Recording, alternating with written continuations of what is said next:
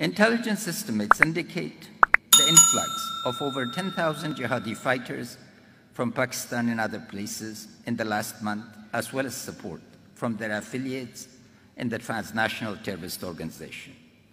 There's a consensus among credible international observers that they've not taken any steps to sever their relationship with terrorist organizations.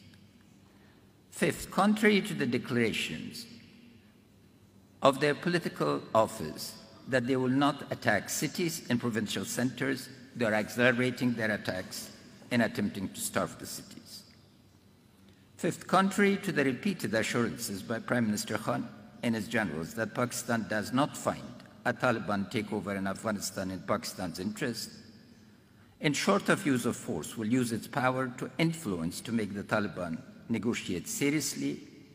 Networks and organizations supporting the Taliban are openly celebrating the destruction of the assets and capabilities of the Afghan people and state.